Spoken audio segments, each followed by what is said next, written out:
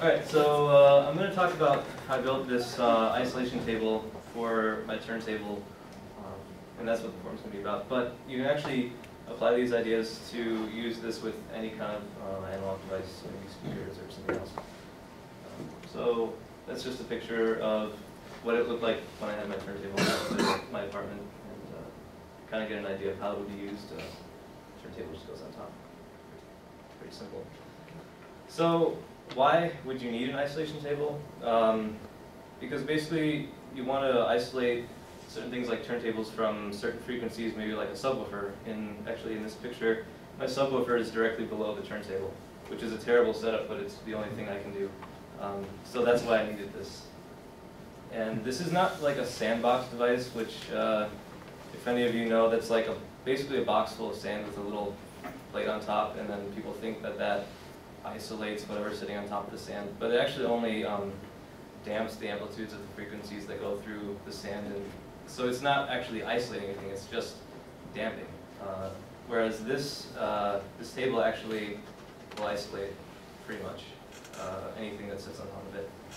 And so the benefits of this are very real compared to a sandbox device, and there's no like audiophile voodoo that you might apply to this. This is all based on physics and math, and so let's begin. I got this idea because I was thinking cars driving down the road, you don't feel all the bumps in the road because the cars have coil springs, and these coil springs isolate the car or the passengers from the vibrations in the road. And so we can apply this idea to audio and use the same coil springs, like here, just an example.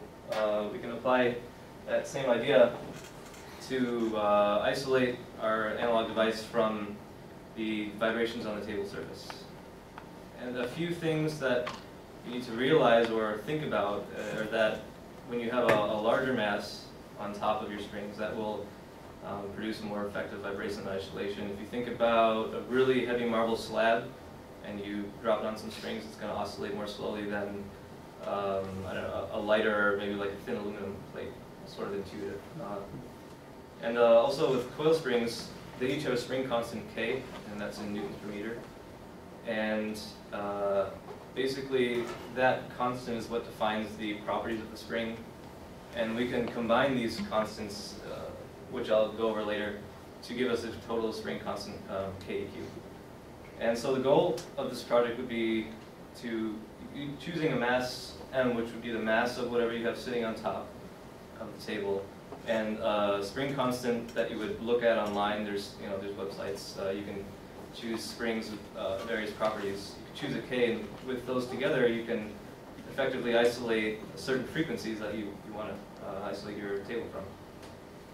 So in dynamics, we realized that the spring mass system is just a way of applying a second-order harmonic oscillator, and a second-order harmonic oscillator is just, it's a differential equation, which we don't need to go over tonight.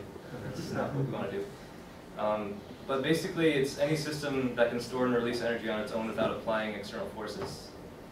And so what that would be is, if we were to take a really heavy rock and drop it on this, there's springs under here, by the way. If we take a really heavy rock and drop it on top of these springs, that rock carries kinetic energy, and then these springs absorb that kinetic energy into potential energy and then release it again into kinetic energy. And so the frequency that oscillates at is the natural frequency. And we can describe that with this equation here. Omega natural is the square root of KEQ, which is our spring constant divided by the mass. So if we think about in real life terms, we're not going to have just one frequency that this table is isolating at. It's going to be arbitrary vibrations. And we can literally decompose these into a sum of infinitely many sinusoidal oscillations. And using the Fourier transform of this vibrational pattern, that'll tell us the amplitude and the phase of each sinusoidal component of the vibrational pattern in the table. And if that doesn't make sense, don't worry about it. It's, we don't need to get into that in huge detail tonight. But the resulting amplitude spectrum A sub omega tells us the amplitude for each sinusoidal frequency omega. And in a real-life situation, for most of these frequencies, like 300 hertz, 400 hertz, 500 hertz, maybe 6,000 hertz, these will be really small. But with base frequencies, they can get rather large. So that's probably what we're going to try and focus on for at least a turntable application. And because our system is linear, the net response is just going to be the sum of the responses of the individual sinusoidal inputs. And that's a big help, because there's no mixing of frequencies.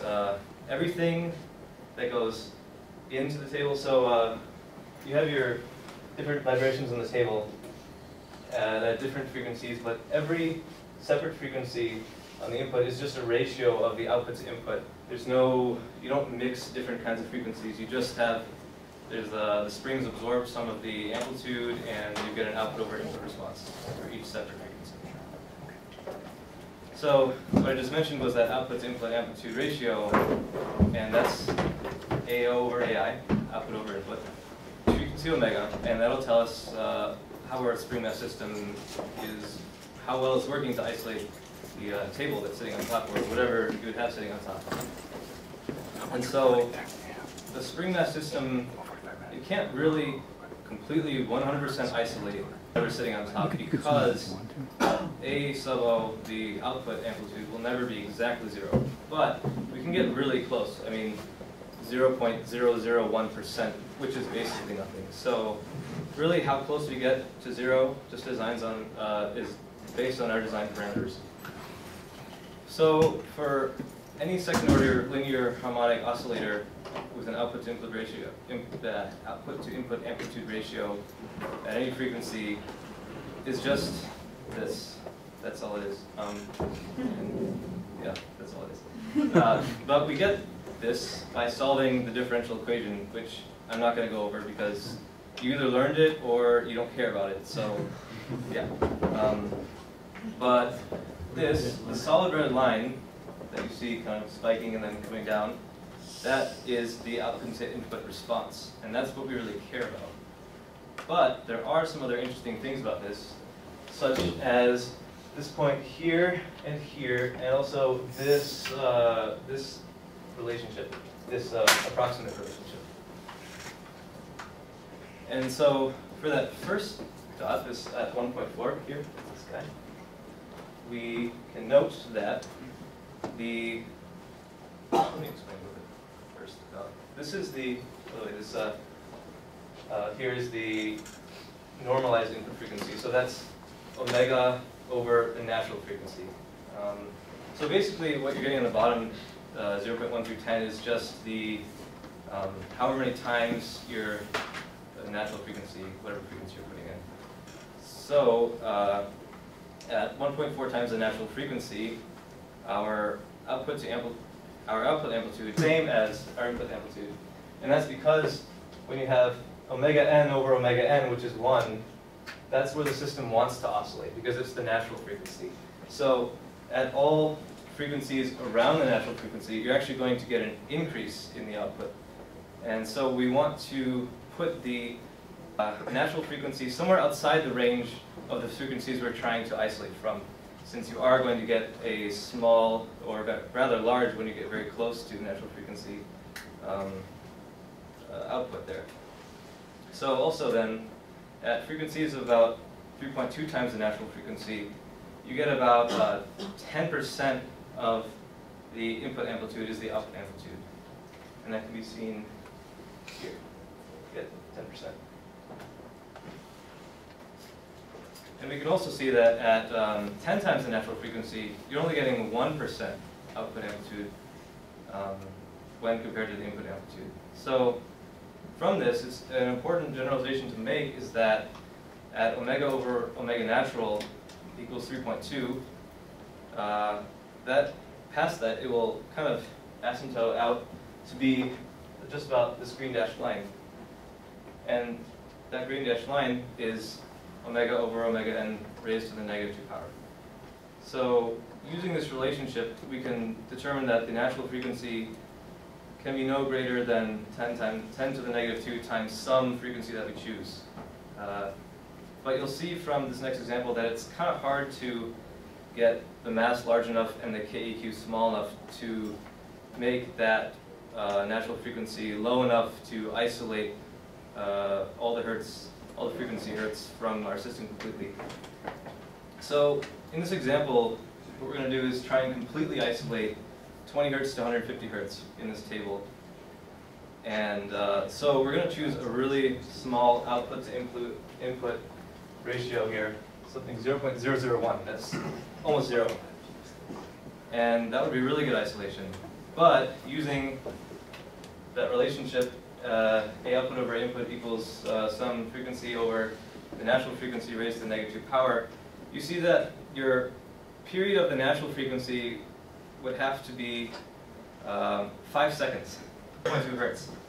That's probably not going to happen. That would be something extremely heavy, sitting on top of something with springs that are extremely soft. It can be done, but there are other factors that are coming into play that make that almost impossible. So you might think, well, okay, instead of 20 hertz being almost 0, maybe we can loosen that tolerance a bit, say maybe 5%, maybe 6%, because again, if you're not inputting that much amplitude into the system, 5% of a little bit is not a lot at all. So here's just a reminder of how to combine springs. If you stack them on top of each other, it's 1 over the reciprocal equals the sum of the reciprocals. And in parallel, which is what we're doing, you have 4 springs under this table, and they're all going to be in parallel, like here.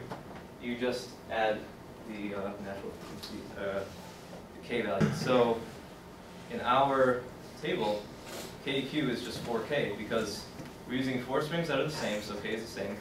K plus K plus K plus K is 4K.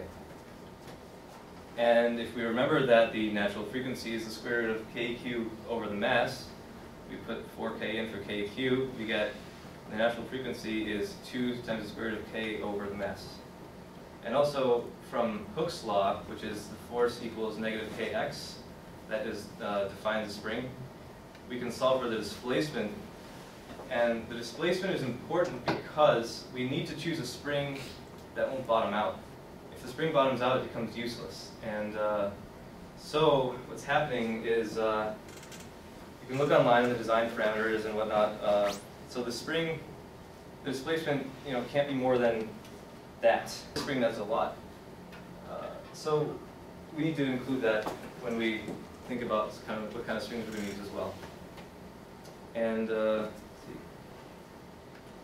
So I'm going to open this Excel thing now and hope. Here, I tried to make a table to describe what was going on with this table, and so this is sort of just my test case, but we don't really have to go over that because I can just go over the real case. So here I computed what the maximum case would be at 20 hertz without over in amplitudes equaling 1. So here I have the mass in pounds, and then I convert that to kilograms. This is an arbitrary K value that we can choose, and this is converting it to units per meter because we're going to do everything in SI units because it's better. And by the way, so this K value, when you go online to look at springs, these kinds of things will just be there, like max displacement, K. Those are just general values, easy to get. So this K effective is just 4 times the K value, which what we computed in the PowerPoint. That's with springs in parallel. We can just add them together. This column here is different frequencies. So I'm going to be plotting this from 10 hertz all the way to 325 hertz, and that'll give us a good, kind of base range. Subwoofers kind of operate between maybe 15 or 20 up to 200 or 250. Here we're just converting it to radians per second, again, to stick with what we're doing. And so this is the omega natural, and that's using the equation that we were talking about in the PowerPoint there, 2 times the square root of E28, which is our K value, over C28, which is our mass. And actually, let's see, yeah, okay. So this ratio then is going to be omega over omega naught, which is the frequencies in this column, divided by the natural frequencies. And that output over input column is, again, just using omega over omega naught raised to the negative 2 power, because we said that we can make that generalization as long as we're past that 3.2 value. So when you plot something like that, you'll get a graph like this. And so you've got frequency on the bottom and isolation on the y-axis. And so you can see how if you play a 40 hertz note, you're going to get an isolation in not that much. And as you go up in frequency, that keeps decreasing. So we can look for springs that are softer with a given mass to get better isolation. This is a real case. This is actually the spring that's in the table right now, is this one. So these are real numbers that we're getting from those springs that are inside the table as we look at it. This is actually what it would be doing. So you see the same thing, we've got the same tables, and what you're going to get is a graph that looks like this. So actually that's good, we can still see the output over input amplitude. In blue there, that's, I believe, let me just double check, that should be at 20 hertz. So at 20 hertz, you're going to get 10.7% of the input amplitude is going to equal the output amplitude. So that's pretty good isolation, pretty good, 10% of the input. And then as you go up to 150 hertz, you're at, maybe 0.1 or, sorry, what is that? Yeah.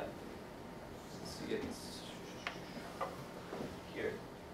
You're very low. That's almost 0, and that's going to get better as you go up in frequency.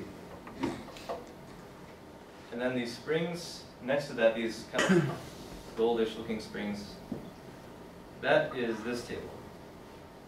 And you can see that we're going to get even better. So at 20 hertz in blue there, you're getting 5%, 5.8%, so almost 6% output amplitude over the input amplitude. So that is 5% is pretty darn good, I think. You're not going to hear a lot of anything at 20 hertz, and obviously that drops a lot as you go up. You can see that on the graph. Even at around 100 hertz, 120 hertz, that's basically 0. So you really, this would be considered, I think, very good isolation. And so that's, probably what I'll be using at home would be those larger springs, but I wanted to put those on the outside because they're a little bigger, easier to see. These are just other tables I use to calculate kind of theoretical values for things.